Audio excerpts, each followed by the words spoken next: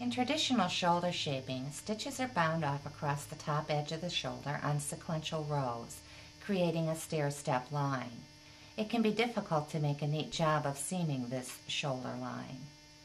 Short row shaping provides the same slope, but creates an even line across the top edge to facilitate a neater finish. I'm going to demonstrate wrapping and turning, and then knitting in the wrap on the final row. I've knit to the last 5 stitches, stopping short of the end of the row, hence the name of this technique. I'm going to wrap a stitch, turn, and purl back. To wrap the next stitch, you bring the yarn forward, slip the stitch from the left needle to the right, take the yarn back, and replace the slipped stitch. This wraps the working yarn around the base of the stitch. Then we turn the work and purl back.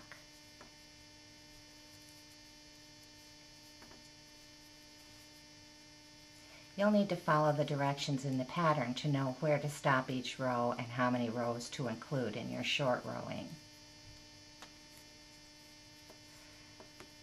The process is completed by knitting a final row across all the stitches, knitting in the wrap with the stitch, and this will close up this little gap here.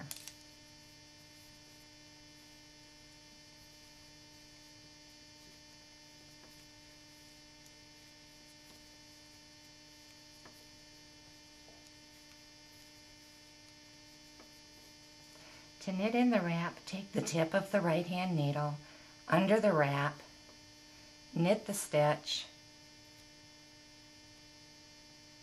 and then bring it through the wrap, which is the same as pulling the wrap over.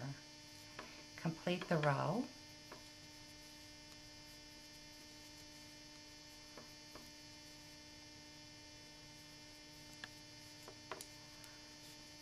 The gap is closed and the wrap is nearly indetectable.